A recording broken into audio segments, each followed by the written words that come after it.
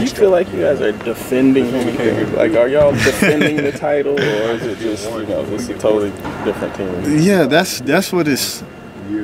That's a tough question because we are defending the national championship, but I mean it's a totally different team, and so that's why it's just hard to say that we're defending the national championship.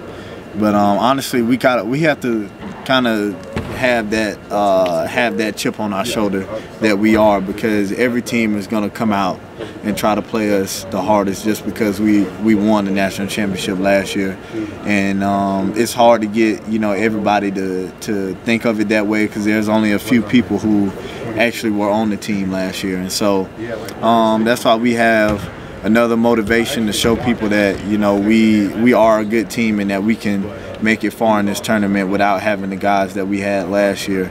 And so it's a different motivation this year, and so it is tough to say that we're defending the national championship, but at the same time we are.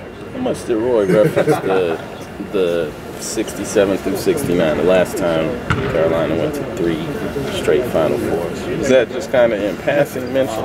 Is it something he emphasized early in the year? Yeah, he mentioned something about it, but I think that he stopped mentioning stuff about it because, like, for example, the Miami game, he felt like he had put a lot of pressure on the younger guys to send me and Theo out with a win that night on senior night.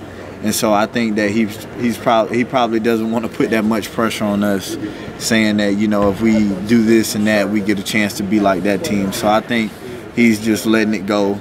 He'll probably end up mentioning something about it, but I don't think he wants to put that pressure on us.